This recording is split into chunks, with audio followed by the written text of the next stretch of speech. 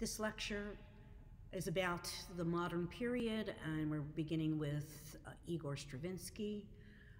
Just to give you an idea of what's happening in this modern period, which we actually have just discussed Debussy and Wagner and all of those from the Impressionist period and also the Romantic period.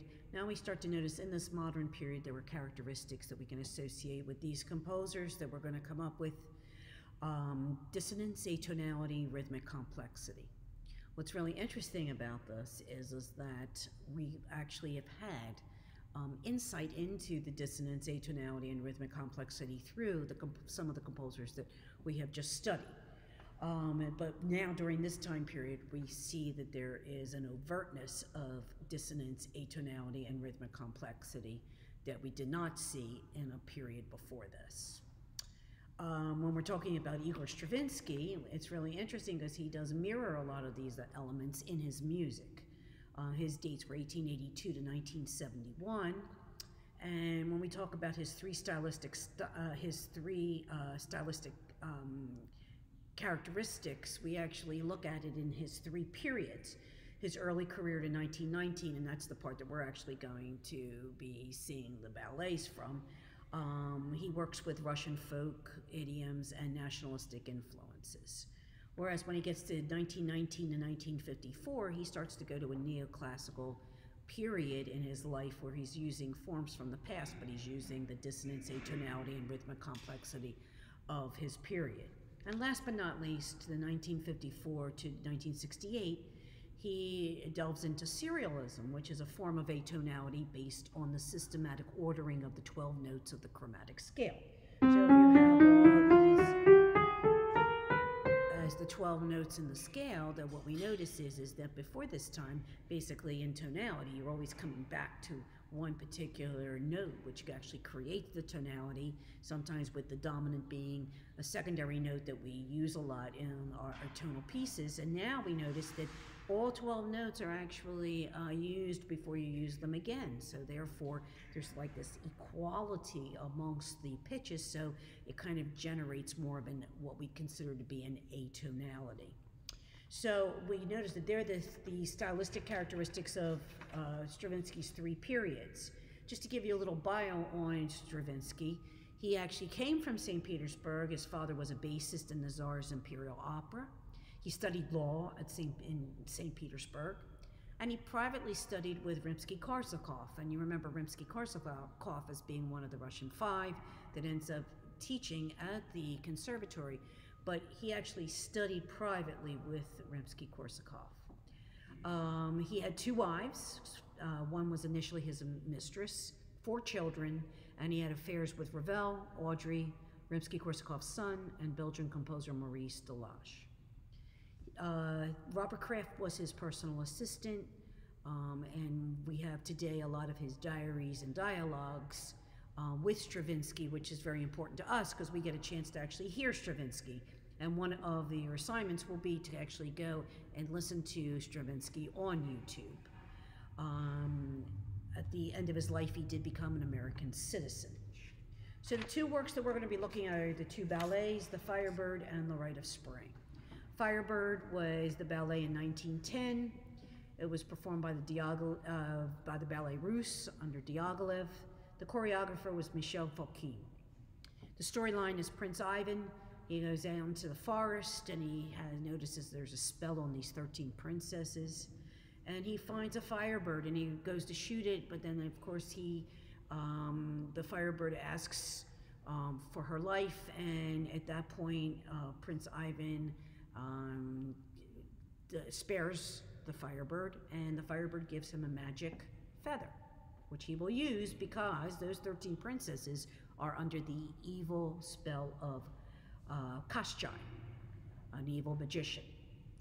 And so what's going to happen in this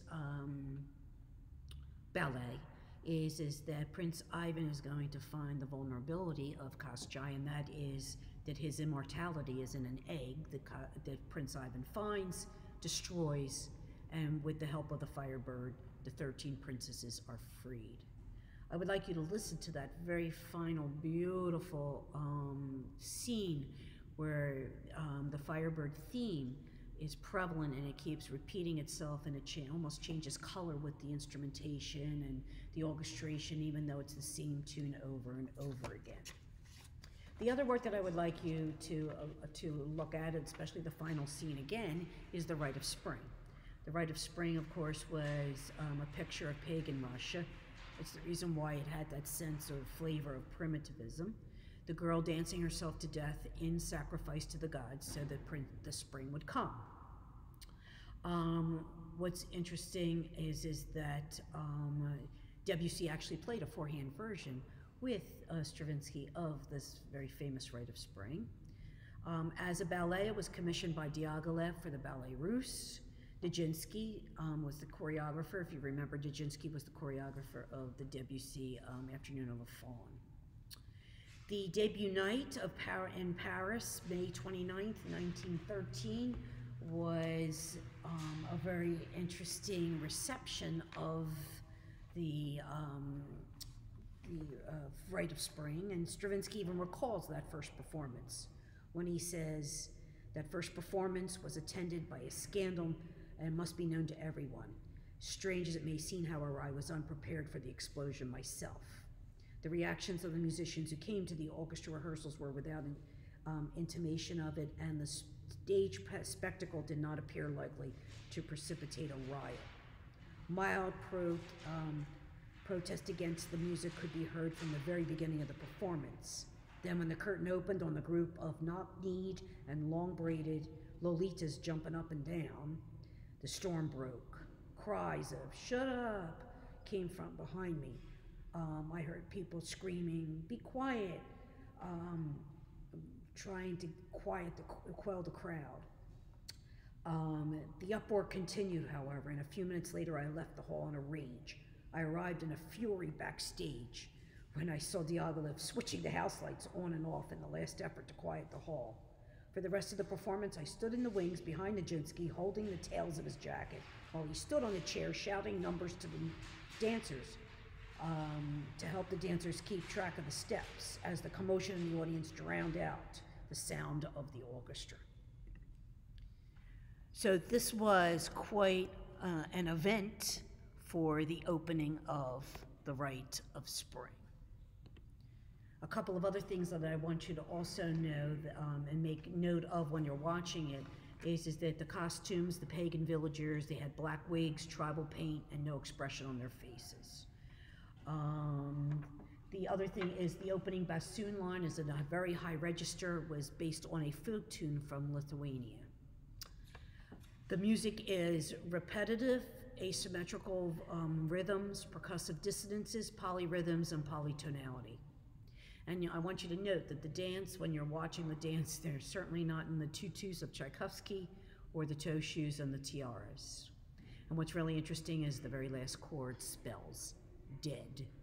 So I would like you to watch also the final part of the Rite of Spring as a ballet on YouTube. So these two ballets are very, very important to the creative process of Igor Stravinsky, and actually are part of the first period of his creative processes.